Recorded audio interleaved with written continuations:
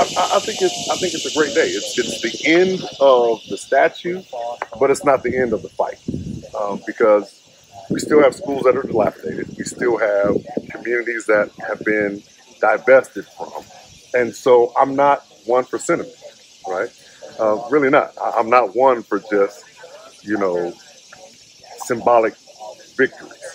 I want the work to get done. So for all the electeds that are having their lap right now, what are we going to do to ensure that more dollars go into black and brown neighborhoods, to make sure that we have technical centers, to make sure that our young folk aren't starving, that they're not having to resort to crime and or selling drugs to make it in this life. And so for me, as much as I wanted the statues to come down, and I understand historically what they mean, as a pastor, as someone who's still fighting for people that are struggling every single day, fight continues. Struggle